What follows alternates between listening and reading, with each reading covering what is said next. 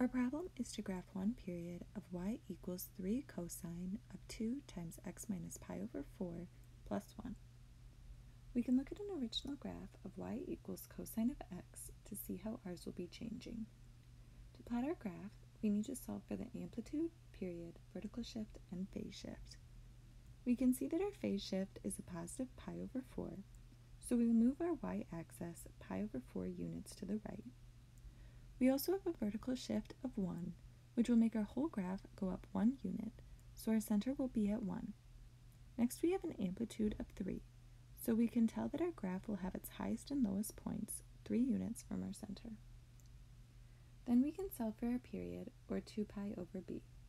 We can see here our b is 2, so we will get pi as our period. We can also use our 2 to find our highest, middle, and lowest points by dividing each point on our original graph by 2. While these would be our original points, we moved pi over 4 units to the right, so we will actually be starting at pi over 4, moving down to pi over 2, further down to 3 pi over 4, back up to pi, and then back up to 5 pi over 4.